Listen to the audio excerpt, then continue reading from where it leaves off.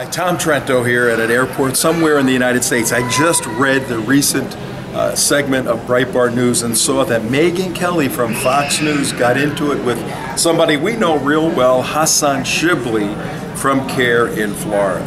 And we want you to take a look at that piece of video, Hassan Shibly and Megyn Kelly going at it as to whether or not the Islamic State is Islamic.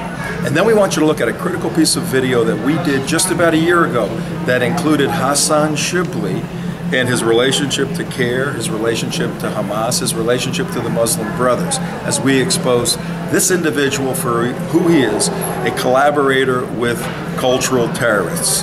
Take a look at this piece of video, critically important at this point in history. Thank you. Now, if my Muslim friends were here, and I invited some, I invited Hassan Shibly, who used to be a friend of mine until he went over to CAIR, which is a terrorist organization.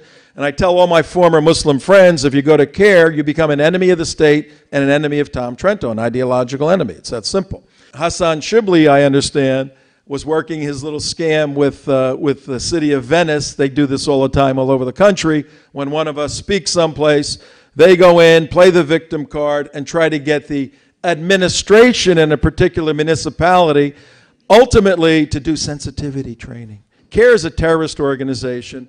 They are Hamas. I'm going to establish evidence tonight to show that and prove that point. Right now, these are the 6 main Muslim Brotherhood operatives that advise President Obama on a daily basis. These are vile individuals that are anti-American. They have been placed in these high levels by this administration. I mean, these guys are deeply involved.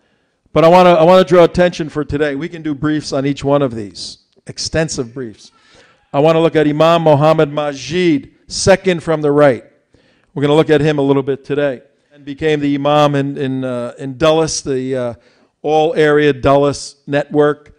Got involved with Dar al-Hijra, the mosque in Falls Church, which Anwar al-Awlaki was in. It's called the Jihad Mosque because it had a lot of jihadis. Anwar al-Awlaki was the American imam who was doing prayer services at the Capitol as he was managing the 9/11 terrorists at the same time. And Anwar al-Awlaki finally took off, and a drone got him a few years ago out in Yemen. But Mohammed Majid is a Muslim brother, hardcore, cultural jihadi, and he is deeply involved in this administration. These are 2 Republicans, and we call these guys out all over the place. Grover Norquist, who's a hero on tax reform for the Republican Party. He is a devious, diabolical Muslim Brotherhood operator in the United States of America, and we say that everywhere we go, and we challenge him, and he has hurt this country tremendously by bringing people like Alamoudi and others into government, placed as agents of influence. And Suhail Khan is his right-hand man that we have busted open in different meetings and videotaped him saying stuff that he regretted saying. But the umbrella organization for the various 400, 500, 600 Muslim Brotherhood entities in the United States. It started back in 1963, that organization, and it's headed by, I'm going to show you in a second, none other than President Obama's #1 Muslim advisor, Imam Mohammed Majid. He runs a terrorist organization. That organization has contributed zero to the United States of America. It is a cultural terrorist organization. It is a kinetic terrorist organization. Many real-life terrorists have grew up in that and are in this. He put up $21 million. His name is Yosef Nada. Nice guy, except he's the financier for the Muslim Brotherhood worldwide. He has been indicted by the United States as being a terrorist, and he's still fighting some of that. In 2001, there was a raid on his offices, and a document was found called The Project. Now understand, he's the financier for the Muslim Brotherhood. Project was written in 1982. The document, though, it doesn't contain the words Muslim Brotherhood.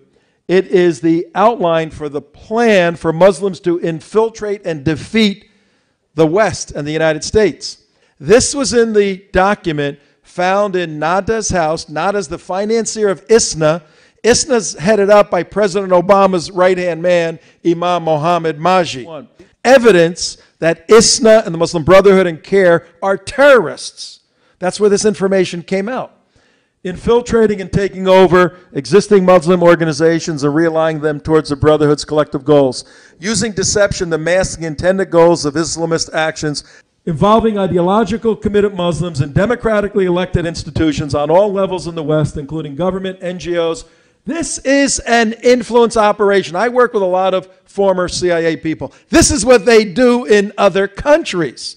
This is what's happening here by the Muslim Brotherhood. This is called subversion, and it's a violation of federal law to do this stuff. Inflaming violence and keeping Muslims living in the West in a jihad frame of mind. Supporting jihad movements across the...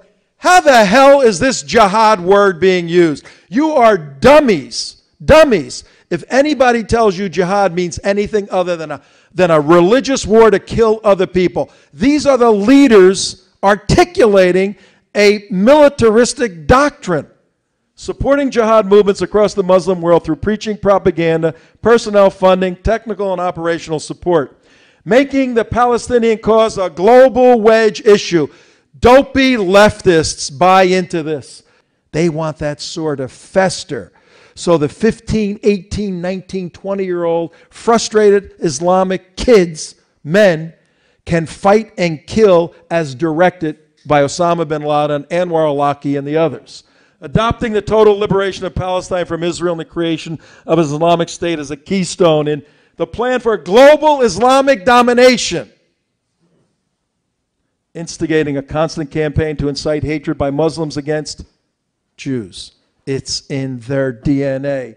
And rejecting any discussions of conciliation or coexistence with them. Their doctrine does not allow it. Actively creating jihad terrorist cells in Palestine. Linking the terrorist activities in Palestine with the global terror movement. Collecting sufficient funds to indefinitely perpetuate and support jihad around the world. This is evidence in a trial. There's 2,200 mosques in America. There were only 1,000 when 9/11 hit. The Saudis had a building campaign, built another 1,200 since 9/11. 85% of those are funded by the Saudis. 85% are practicing by doctrine subversion in their mosques. Factually, we have the evidence. Hamas, their charter says that they're one of the wings of the Muslim Brotherhood, and they will exist until they obliterate Israel. Back to the Muslim Brothers. How are we in this situation? These guys have the ear of the president. This is Imam Mohammed Majid. That's the president with Imam Mohammed Majid. That's the president with Mohammed Majid and some other friends at one of the events. That's the president with who? Abedin. Muslim Brotherhood Memorandum was written in 1991, discovered in 2004. Another raid on a Muslim's house in Virginia. A cop is at the Chesapeake Bay Bridge, a big bridge. You don't have to be too sharp to notice this, but there's two people at the base of the bridge. A woman is in complete niqab, and they're taking pictures of the structure of the bridge. The state trooper goes, I don't know about this. So he goes to have a little talk with them. Turns out that al-Barasi, Mohammed al-Barasi is his name. There's a warrant for him out of Chicago. So they pull him in, and the FBI says, we want to take a look at this guy. They go into his house in Annandale, Virginia, 2004, not too long ago. And they go in his basement, start knocking around. FBI's tricky. They find a sub-basement in Annandale, Virginia, 2004. Go into sub-basement. Over 10,000 documents. The archives of the Muslim Brotherhood in the United States of America found 2004 in Annandale, Virginia. They became the basis for this suit against all these Muslim groups like CAIR, which are terrorist organizations. I'll show you that. The FBI and the law enforcement agencies submitted a small portion of these documents. There's tons of them. This administration is letting them ice. They don't want to do anything with them because the advisors to the president on all things Muslim, President Obama, if you want to have good relations with Muslims, we can't be prosecuting Muslims. It's not going to work. Now listen what was found in the Muslim Brotherhood 18-page document. The project was 12 pages. I showed you 2 pages of 12. I'm showing you 1 paragraph of 18. The exact detailed plans for taking over the United States of America are in both documents. If you read that, you go, wow, these people are serious. And one was written in 82, one was written in 91. And you go, they've been doing this for 30 years. The process of settlement is a civilization jihadist process with all the word means. The Ikhwan, the Muslim Brotherhood, must understand that their work in America is a kind of grand jihad in eliminating peacefully and destroying peacefully the Western civilization from within and sabotaging its miserable house by their hands, your hands, and the hands of the believers, so that it is eliminated and God's religion, Islam, is made victorious over all religions.